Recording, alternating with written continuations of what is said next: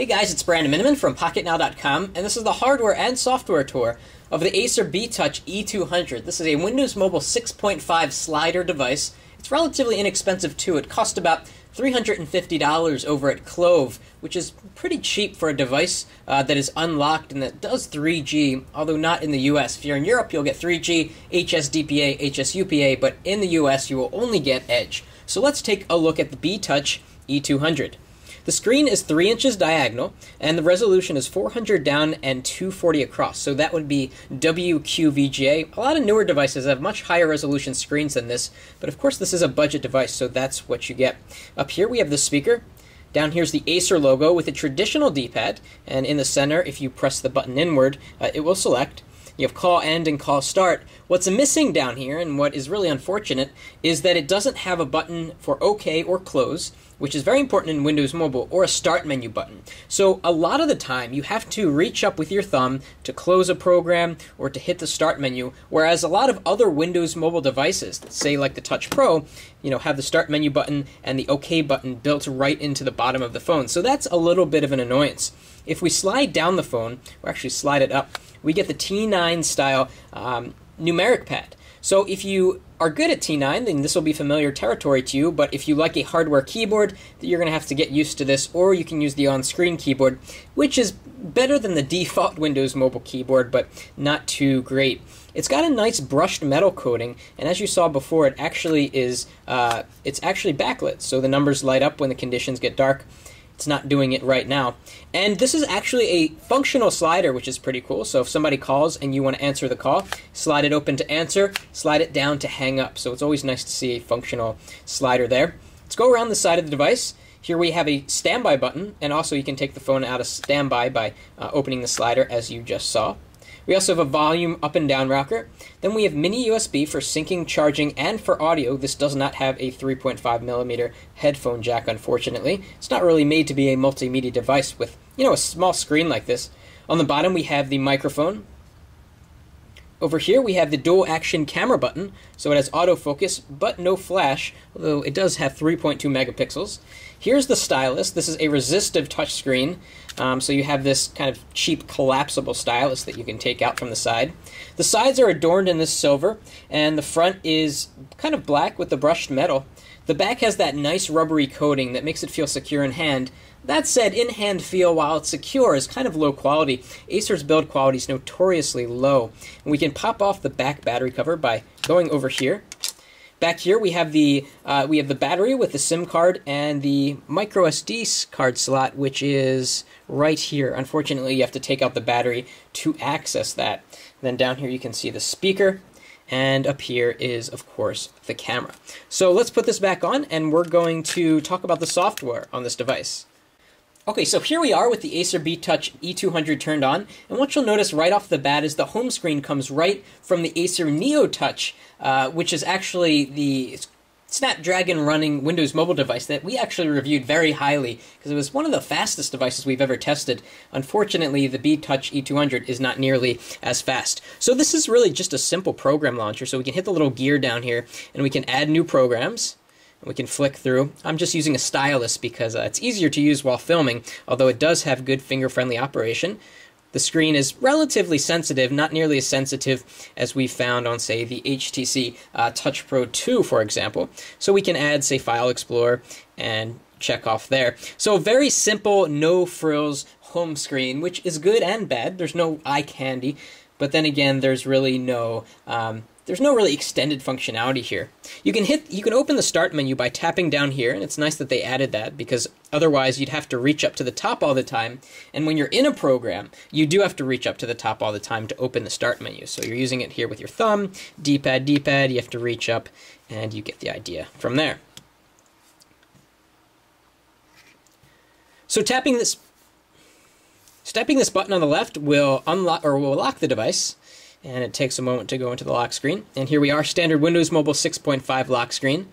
We can slide to the right. In the upper right corner, we have a quick link to the built-in Task Manager. So it's not an Acer Skin Task Manager, but it's nice that they put it over there. This device has 256 megabytes of RAM, which is pretty good for a budget device. Let's go into the Start menu and flick around and see what we have here. So we have all the standard stuff, Internet Explorer Mobile. You're probably going to want to install Opera Mobile 9.5 or Skyfire to get a better browsing experience. So let's take a look at social networking, and we saw this on the other Acer device.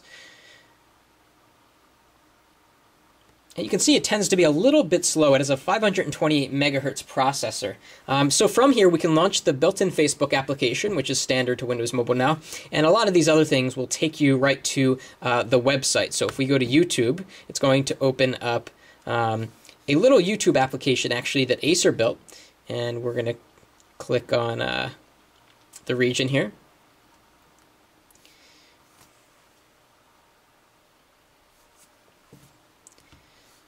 And we're not going to cover the YouTube application, but it basically is a mobile-skinned version of the website. So it's a little bit more easily digestible on such a small screen.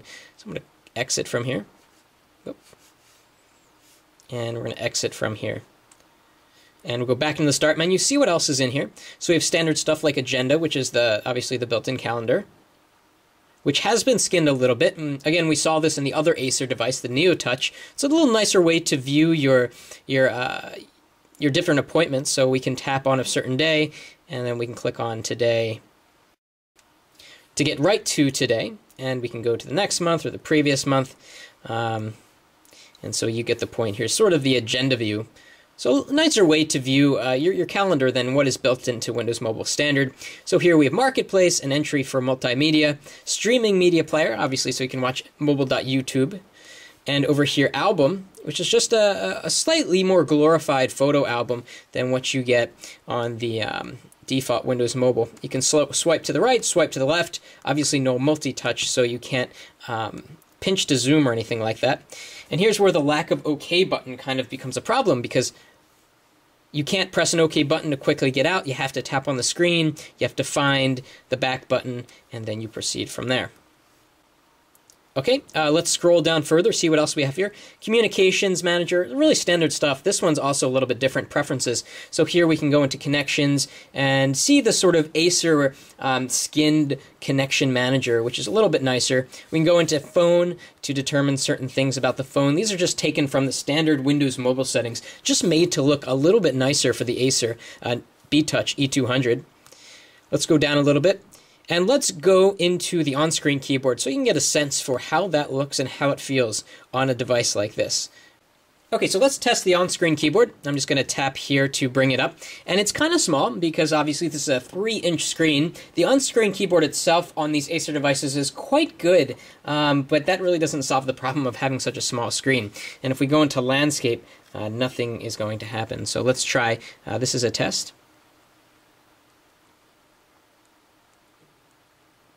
So that didn't work out too well. Let me try again.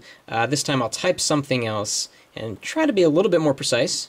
I'll say today is Monday. So slightly better results there, not too much better. Let's actually use the T9 pad sort of as it was intended. I don't use T9 too much, but I did back in the day, and so let's see how it works. So I'm going to say today is Monday. Today is, I'm not looking at the screen, Monday. See how it did? Today is today. Okay, that didn't make sense. Let me do one more thing. I'm going to do, this is a test. Let's see if it works. The T9 pad has generally good feel. It doesn't feel mushy or anything. It has a nice bit of feedback. So if you are good at T9, you probably won't have a problem entering text into the Acer beTouch E200. But if you're not a fan of, this sort of keyboard, then you may want to stay away from this device. So that was just a look at the keyboard. And finally, a few notes on performance, battery life, and call quality. So in terms of performance, as you saw jumping from screen to screen, the beTouch E200 is kind of laggy. There is a delay when you go to open certain things, like here we're trying to open up Internet Explorer, and the screen loads. It's about 3 or 4 seconds, whereas a lot of newer Windows Mobile hardware is just instant, especially with that Qualcomm Snapdragon processor. In terms of battery life, you'll get through about a day and a half using the beTouch E200 with moderate use. With heavy use, you'll get through the whole day, and with light use, you'll probably get 2 or 3 days of use out of this device. In terms of call quality, I found call quality to be quite good. The speakerphone did distort at high volumes, but that's really a problem that we see with a lot of phones these days, it seems. So overall, the Acer beTouch E200 is undoubtedly a budget device. If you're looking for something that's very basic, that will make calls, that can do email, and that does it with a nice slider design, then you'll be happy with the beTouch E200.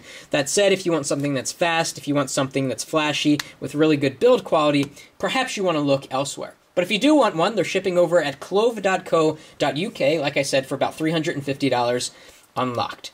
That is it for now for the Acer beTouch E200.